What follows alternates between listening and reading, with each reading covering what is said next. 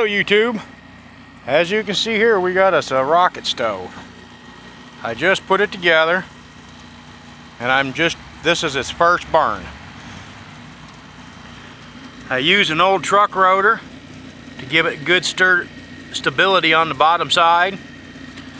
This is red iron pipe like we use for putting a metal building together. I put a piece of angle iron here for a vent, and you can see in there it's got good fire going. It's 3 by 4 inch metal, and it comes up, and I got some,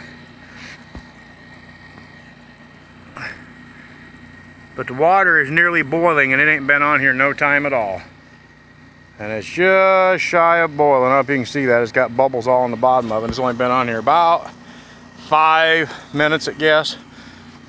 So it seems to be working pretty good. I'll let you know how it does in future videos, and we're going to use this for when we do on some of our campouts we're going on. We'll holler at you later. Have a good one. Bye.